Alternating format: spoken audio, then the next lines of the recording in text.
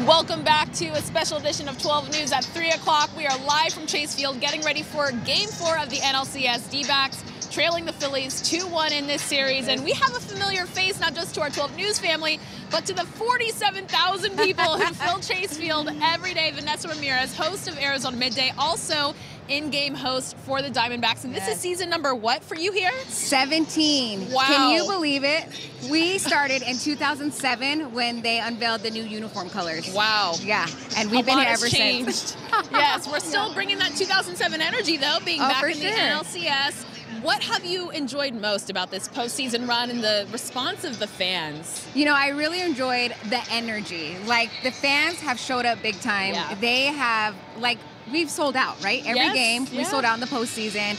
You feel the energy as soon as you walk into the ballpark. Like, everybody's in a good mood. Everybody's proud of the team. Everybody believes in the team. Yes. And so everywhere we go, people are just like, we're so happy to be here. So just the energy has been amazing and on point with our fans. Well, you help bring the energy. I mean, you and Bauer have been holding it down.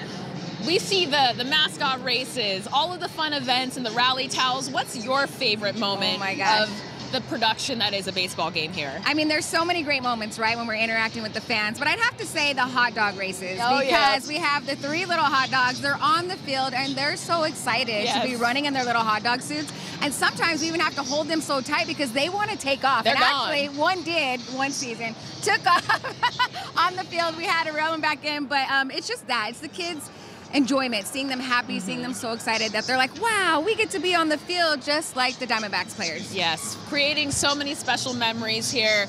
What are you most looking forward to tonight? The energy is going to be high. It's a Friday night. All eyes are on this game. What excites you most about tonight? I mean, I want to get a win, right? Yes, definitely. Although I did call it yesterday when I was talking to Mark yesterday. He's like, do you think they're going to pull it off tonight? I'm like, yes, we're definitely getting that W tonight. They're making it a little spicy for us, right? Sure. Putting us on our toes. But the energy, same thing. The fans, just to see so many people show up here at the ballpark. I mean, yesterday it was to the top. When we had people rallying and with their towels, everybody was standing up, even at the very top. So that's what I'm excited to see this evening. I want to thank our fans for being so amazing and for helping bring the energy and getting the team so hyped.